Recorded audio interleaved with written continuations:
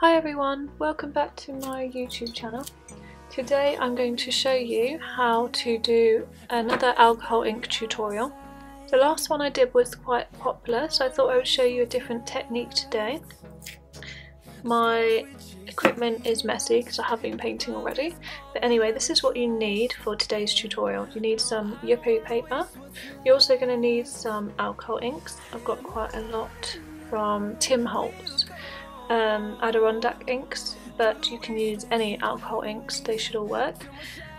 I've also got some Liquitex acrylic inks in quite a few different colours, some white, violet, blues, and then I've got some copper colours and gold and silver as well. So you're also going to need some alcohol blending solution or some isopropyl alcohol. They're basically the same thing. I top this up with this once it's finished because it's a bit of a smaller bottle to use it from. Then you're going to want to have a paintbrush and maybe a smaller one as well, and a straw. So I'm going to start by putting some gloves on to protect my hands. And also, obviously, you're going to want to cover your desk. You don't want the alcohol inks getting on the bottom of this. So I did some earlier, so luckily it's not going to go through there. Okay, I'm going to start by putting some colours in these plastic cups. These are the colours that I want sort of muted in the background. So I'll probably grab 3, and what I'm going to do is pour some of the alcohol blending solution in them. Probably just around, I mean it's a small piece of paper here, so probably only about maybe 3 squirts in each one. This one. Okay, then I'm going to add my colours to it. So I've got, this one is Wild Plum, so I'm going to put 2, 3, 4, maybe 5 in that one. This one is Patina, I'm going to put 5 in that one. And then the other one, I am going to put, what colour is this? Pink Sherbet. 1, 2, 3, 4, 5 in that one too. Actually this one's quite a pale one, so I might just add a couple more. Okay, so I'm going to start with the brighter colours and just put a little bit in the middle and a little bit of the blue, a little bit more of the pink, maybe some more blue over here. So I'm just going to use my paintbrush to just bring the sides out a bit.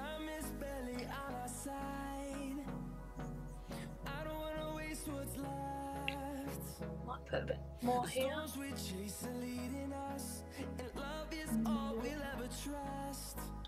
The pink is quite a strong colour, so I don't really need too much of the pink.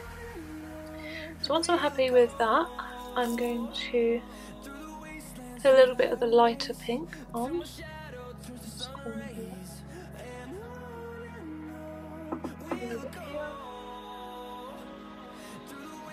Again, you don't need much because they're quite strong colours. Bring that up there. Maybe a little bit down here.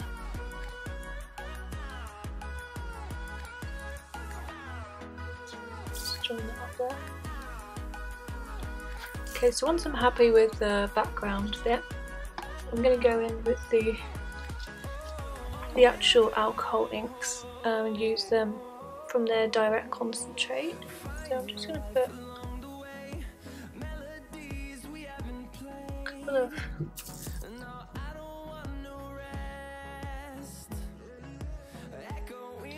just give it a little bit of a blow.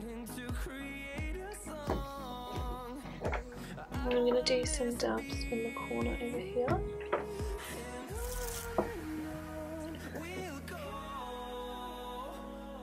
If you just give it like a little bit of a blow, it will start to blend out a bit. And then I'm going to use some of the blue from Concentrate.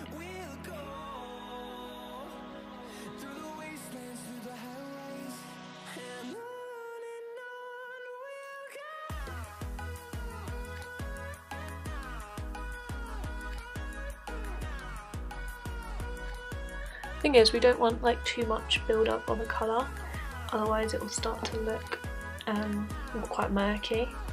Actually, I might put a little bit of stream in here. Quite like this blue colour.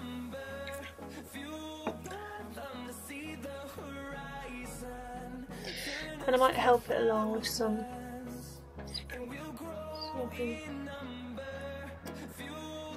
colours there. And just blend it out here.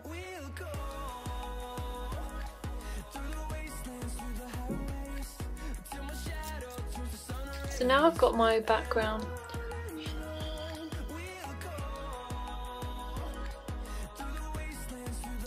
I'm just going to put some of this purple.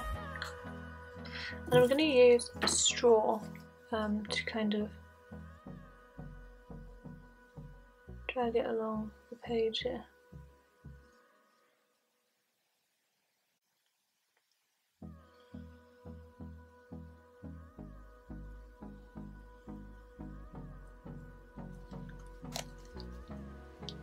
Okay, and then next I think I'm going to use some more of the pink.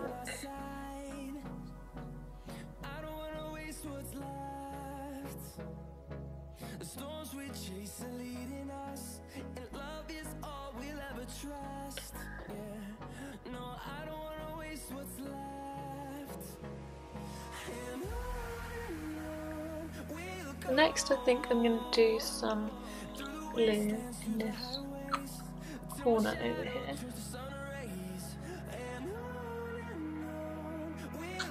And I'm going to put some white with it.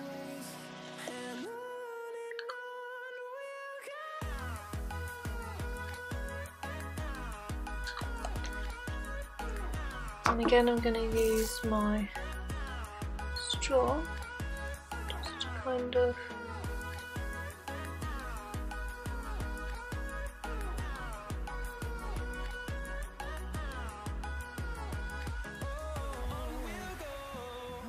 create a pattern.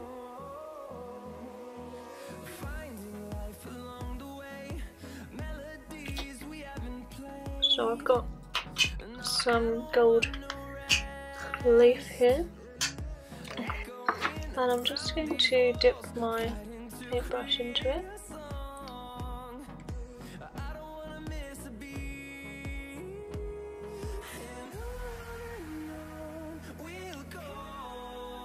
And just put some bits of gold where I want it to.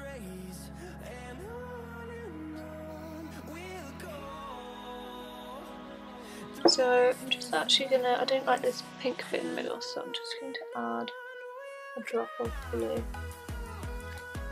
and see what that looks like.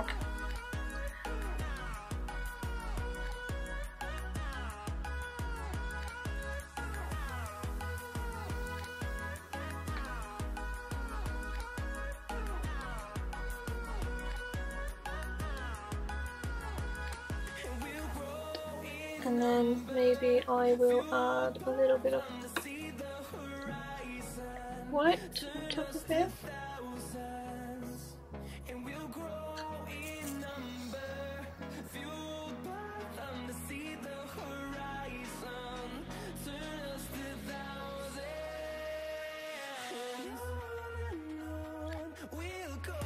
Just going to mop up a bit of this dark pink here that I don't like so much.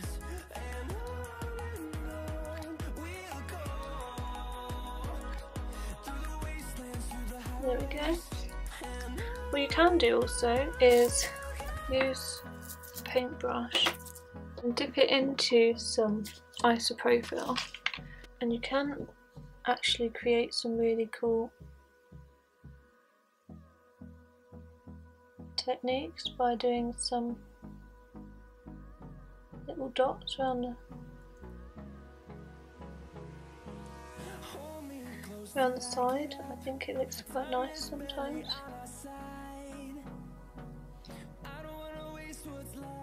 Just creates this little extra bit of, sort of makes it more interesting. Thanks for watching my video today. Again, this is just trial and error. I'm not completely happy with it, but I like to try new things and see how it works on the page.